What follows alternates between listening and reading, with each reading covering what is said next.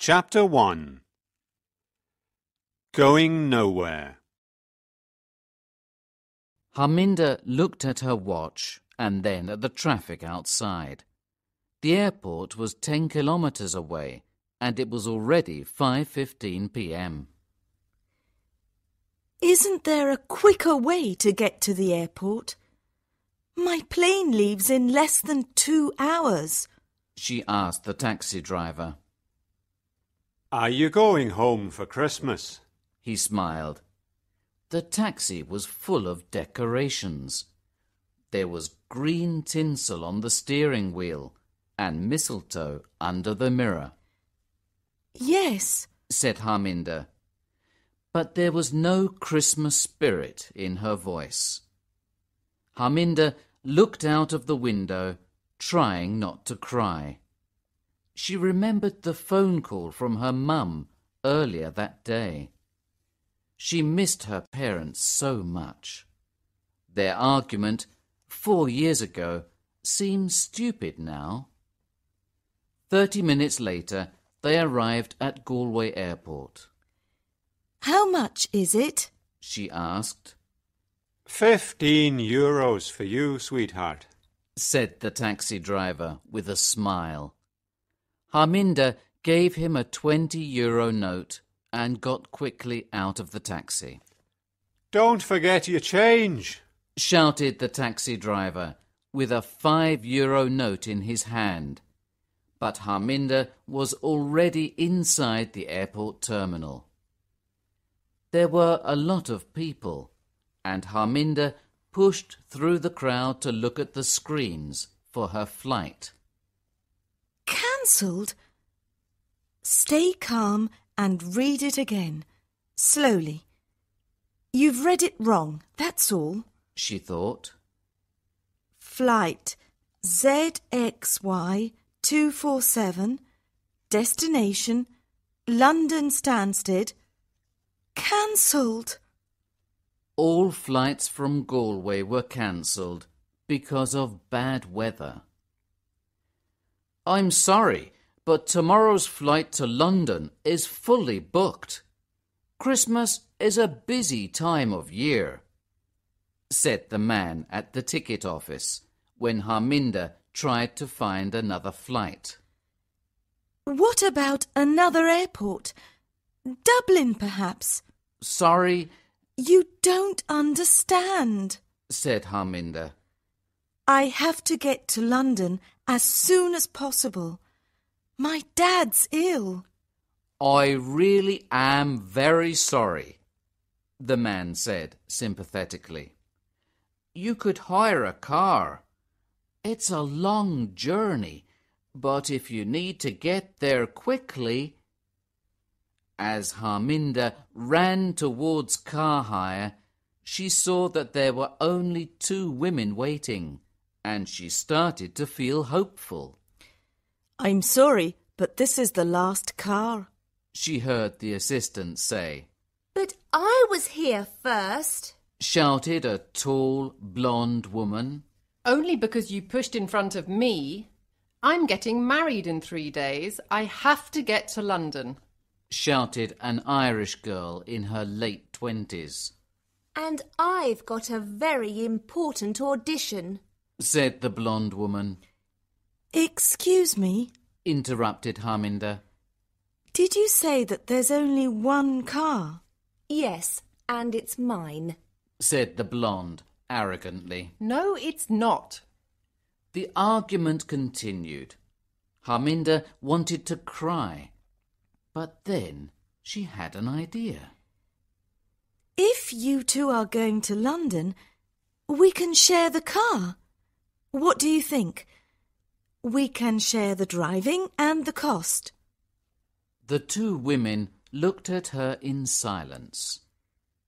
They probably think I'm mad, thought Harminder. But that didn't worry her. The only thing that worried her was getting to London to see her family.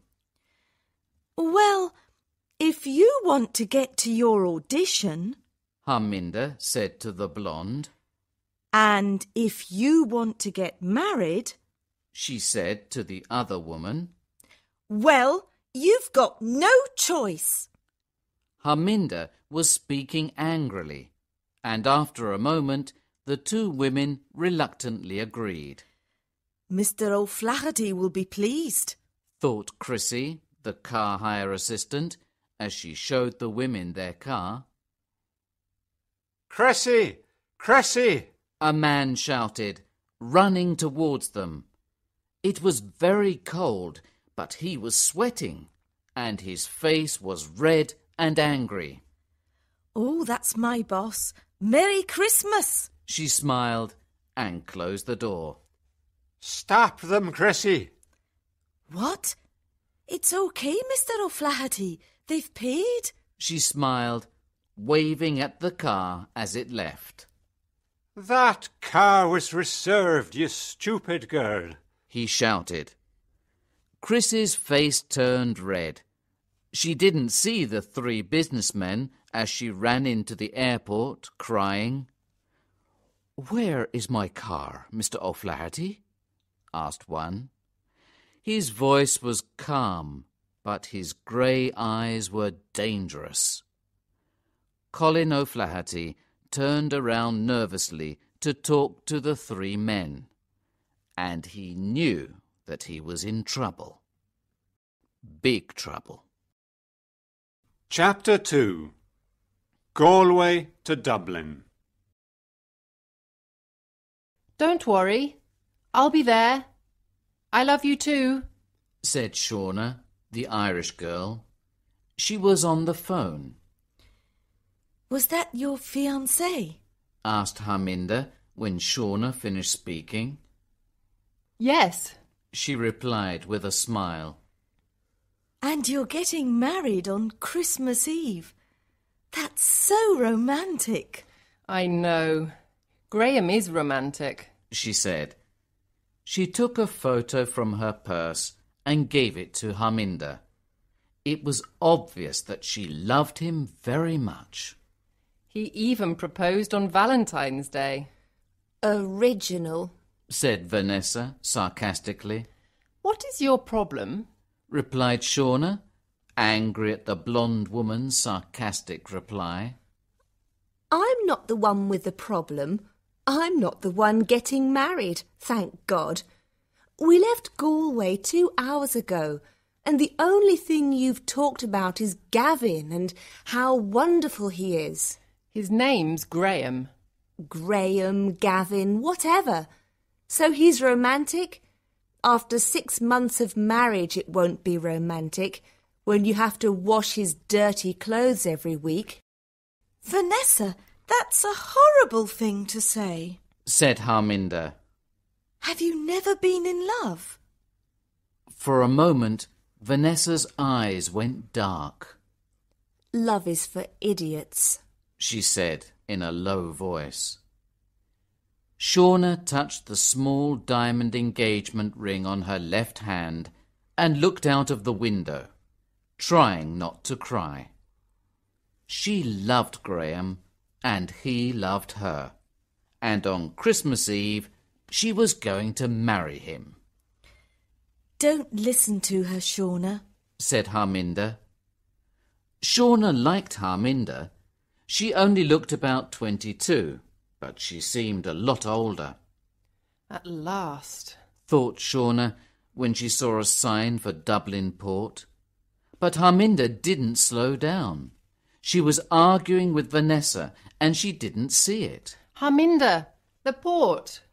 You've just missed the exit, said Shauna. What? Are you sure? Brilliant.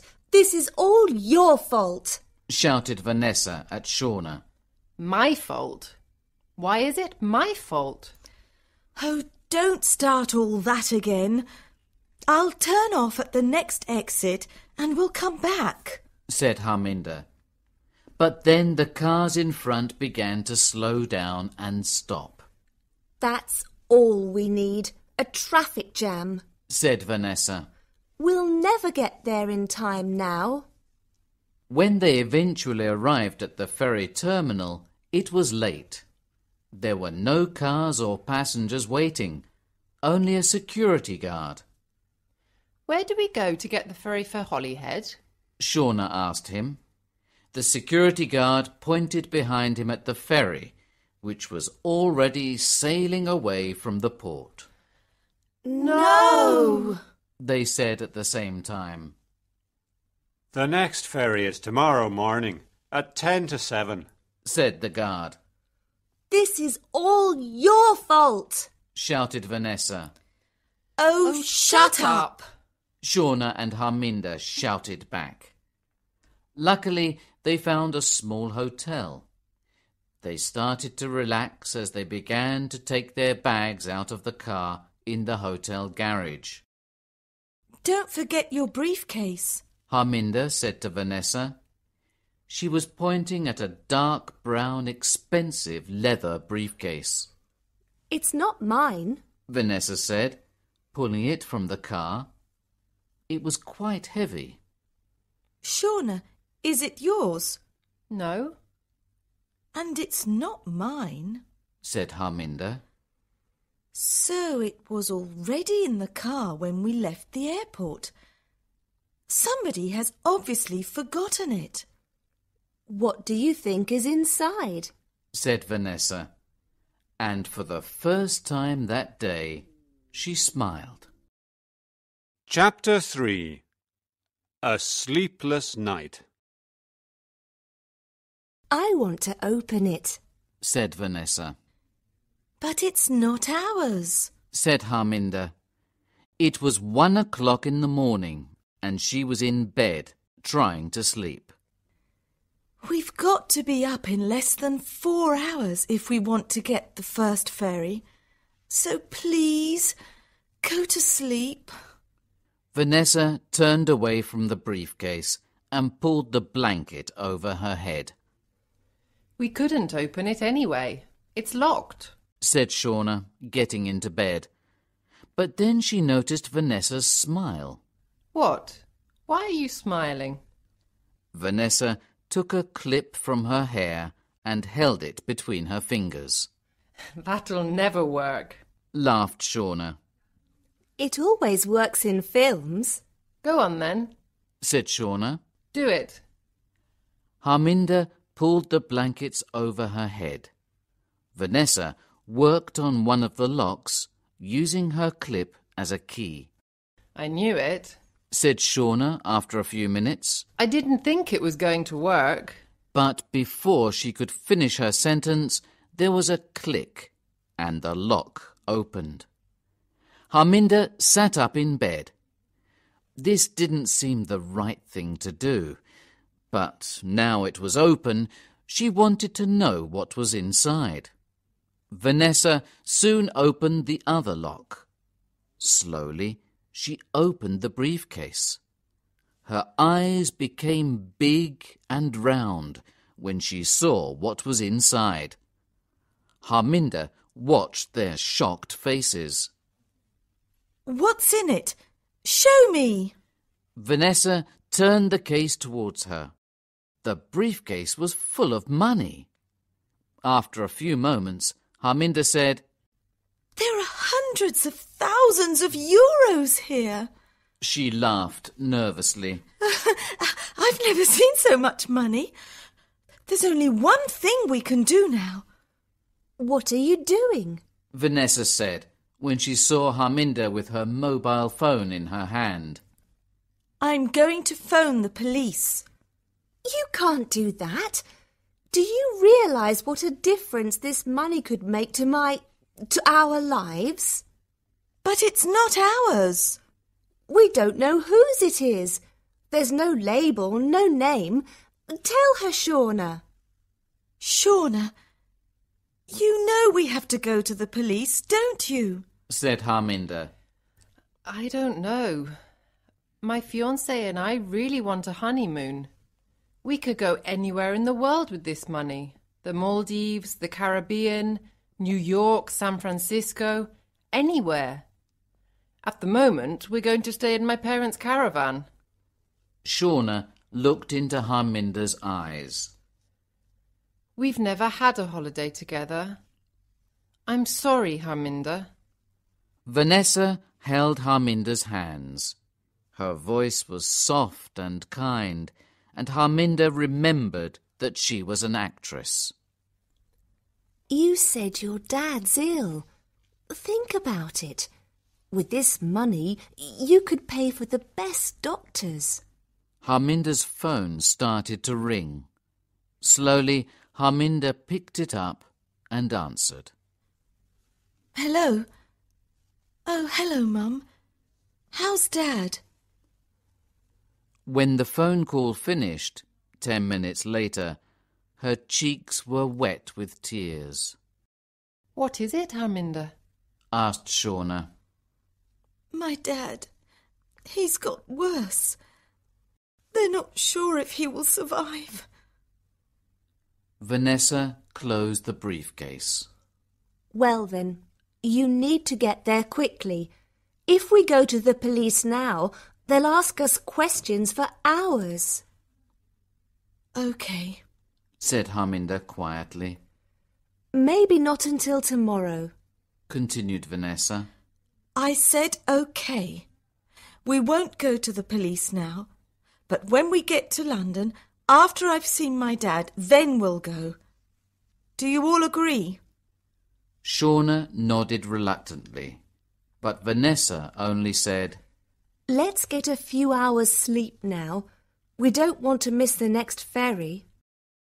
This time they arrived early and waited in the car. It wasn't snowing, but it was cold, and everything looked very dark. When they started to drive onto the ferry, Harminder saw the face of the driver of the car behind her. That's strange, she thought. It's still dark outside, but he's wearing sunglasses. Are you okay? Asked Shauna. I'm cold, that's all. Harminder answered, but she didn't seem sure of what she was saying. Chapter 4. On the Ferry.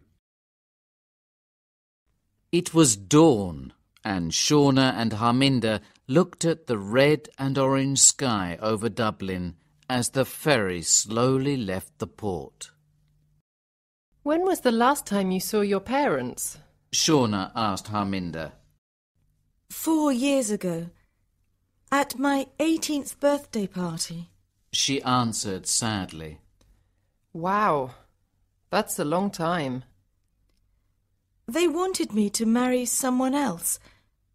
Somebody they chose. An arranged marriage? Yes, said Harminder. They stood in silence for a while. In Indian tradition, a marriage is more than just a woman and a man being together. It's a marriage of 2 families. I've always known that it was very important to my family. But then I met Declan. I was only 17, but I knew that I wanted to spend the rest of my life with him. We saw each other in secret for months. I was too frightened to tell my family about it, because they believe in arranged marriages. But then my parents told me the big news. At my 18th birthday party, they wanted to introduce me to my future husband, an Indian boy. I knew that I had to tell them the truth. I'm the only daughter. I've just got one brother, and my father was very angry. I had to choose, he told me, and I chose Declan. Are you still together? Yes, said Harminder, and she touched her stomach. Are you pregnant? Shauna asked with a smile. Yes, I only got the news last week. She laughed. You're the only other person that knows. I haven't told Declan yet. I'm sure that when your dad knows, he'll be happy too. Maybe. 3 hours later, they were in England. Harminder drove fast. They had to drive for another 6 hours before they arrived in London. After a few miles, Harminder noticed that Vanessa was looking over her shoulder. What's wrong, Vanessa? Nothing, she said. Can't you drive faster? I'm already driving over the speed limit. Why? No reason. It's only... I don't want to frighten anyone, but I think somebody is following us. There's a dark blue car behind us. It's been there since we got on the ferry at Dublin. Harminder looked into the mirror. Her heart began to beat faster when she saw the sunglasses. Suddenly, they heard a horn. Harminder looked back at the road and saw that an enormous lorry was coming directly towards them. She turned the steering wheel to the right and pushed her foot down hard on the brake. But the lorry was getting nearer. The car seemed out of control. Someone screamed. But then the lorry passed by them. The car slowed down and Harminder's body relaxed. Suddenly, there was a loud noise. The three women all turned around. They saw the lorry crashing into the car that was following them. Chapter 5. The Road to London. They drove the rest of the journey in silence. 3 hours later, when they stopped to get petrol, they were still nervous. I need to get some air, Vanessa said, getting out of the car. Are you coming too, Shauna? Shauna shook her head. Vanessa didn't want to go anywhere by herself. She turned to Harminder. What about you? She asked.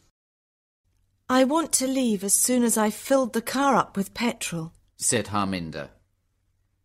Vanessa felt stupid for being so nervous, but she couldn't stop herself.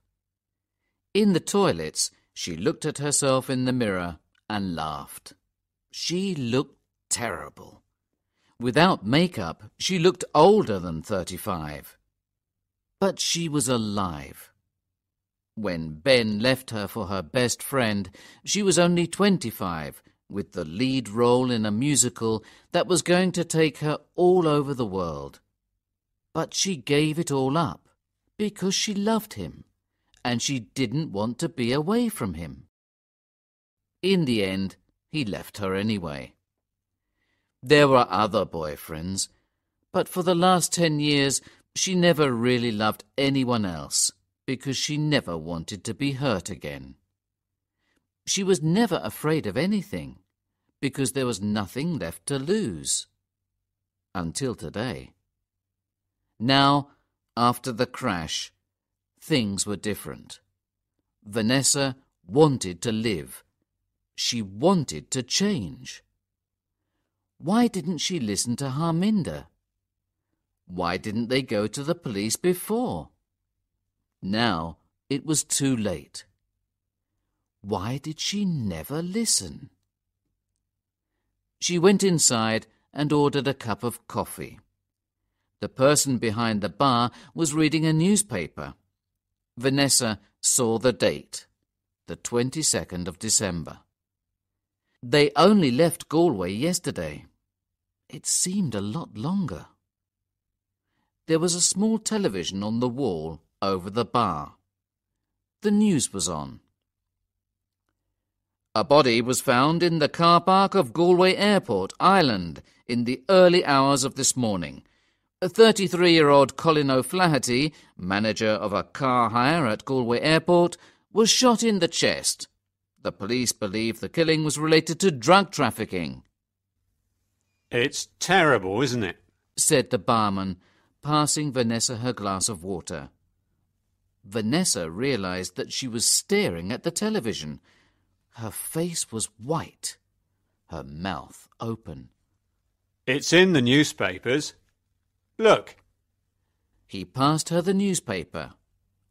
Family man killed in drug shooting, said the headline. In the centre of the page there was a photo of Colin O'Flaherty on holiday with his 3-year-old son. They were obviously on a boat, and Colin was holding a very big fish. They looked so happy.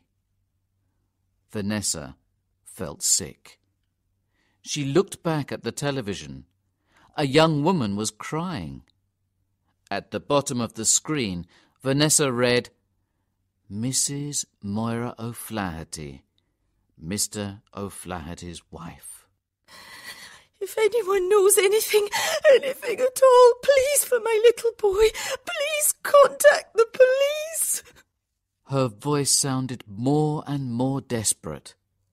Vanessa felt like the woman was talking directly to her. Anything at all, please. Vanessa couldn't hear any more. She ran from the bar, still holding the newspaper in her left hand. Chapter 6. At the Hospital. Go on. We'll wait here for you, said Shauna. But what if they come back? You saw that accident. We'll be all right for a couple of hours, insisted Vanessa. Harminder looked nervously at the hospital. She took a deep breath and got out of the car. I'll be as quick as I can, but this is my mobile number if you need me. She quickly wrote it down and gave it to Shauna. Inside the hospital, Harminder took the lift to the 9th floor. When the doors opened, her little brother was waiting for her. But he wasn't so little anymore. The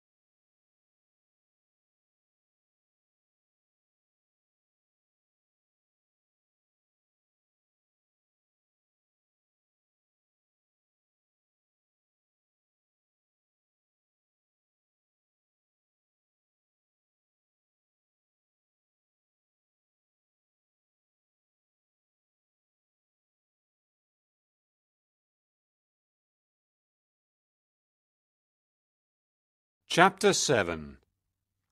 danger money. Shauna and Vanessa were in the back of the car. Their hands were tied.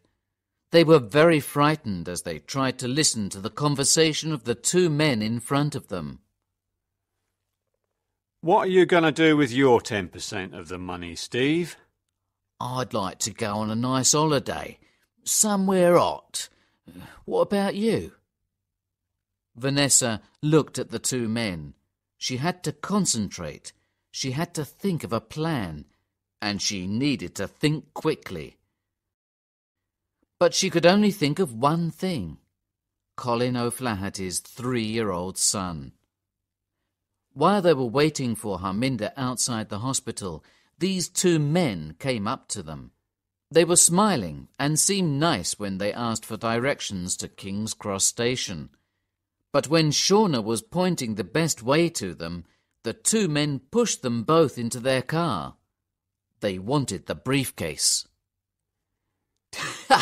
Did you see that crash between the lorry and the car with the plainclothes police? Laughed Steve. He saw the way Vanessa and Shauna looked at each other, suddenly realizing the truth. Did you think that was us? Laughed the driver. They thought that was us in that accident. And they laughed even louder. Just then, their telephone rang. The driver answered the call. Yes, boss.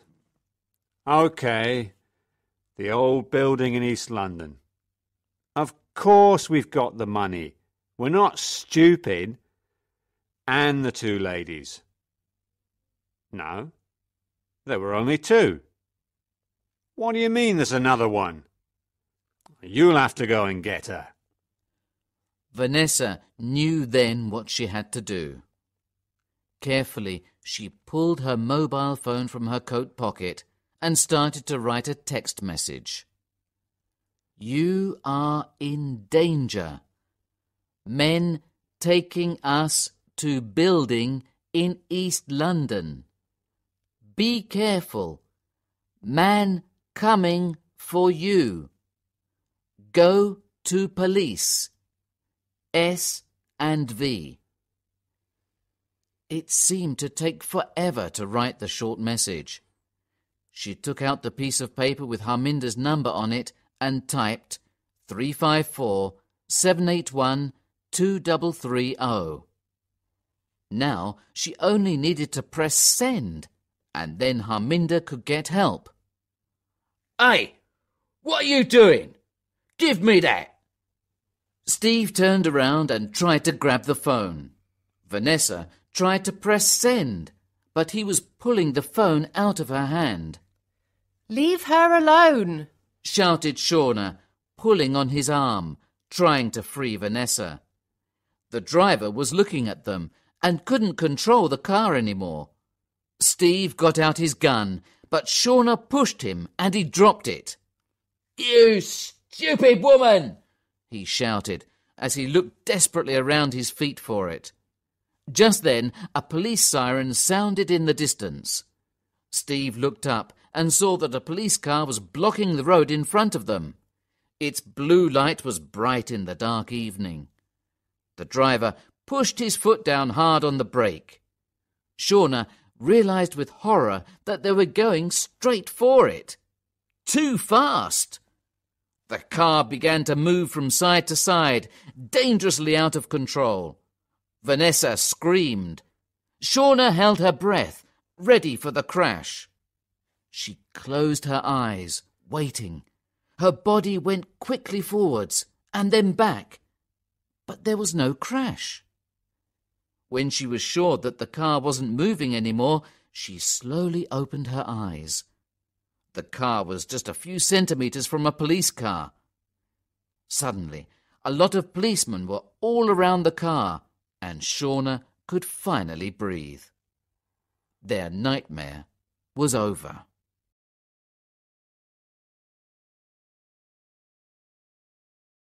Chapter 8.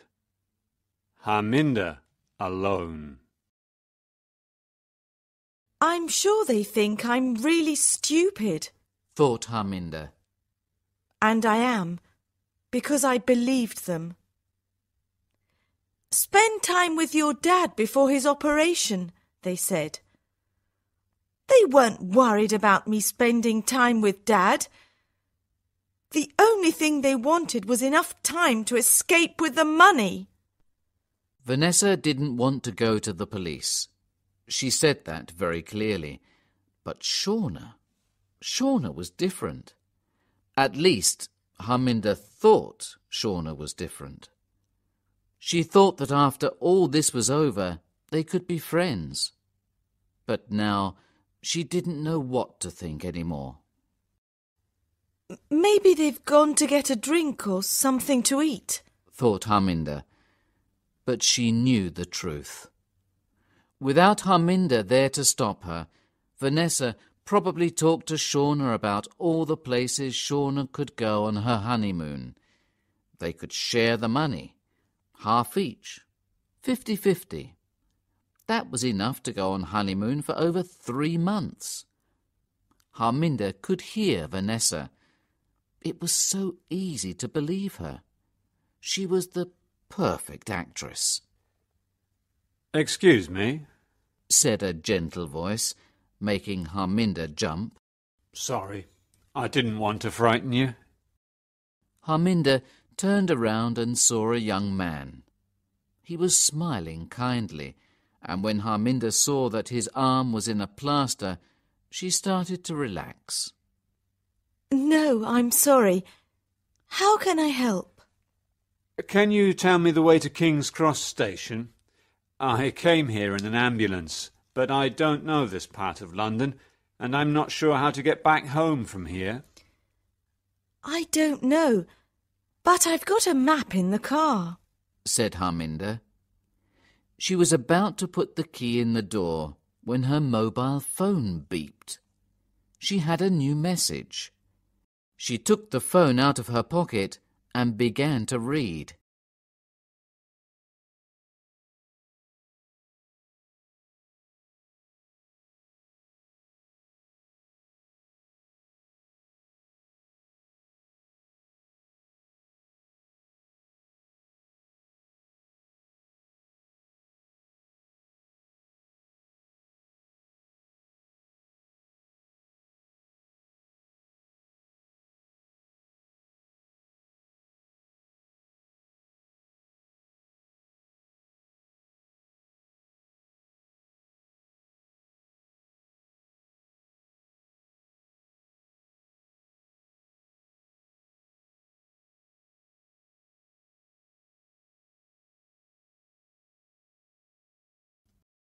Chapter 9.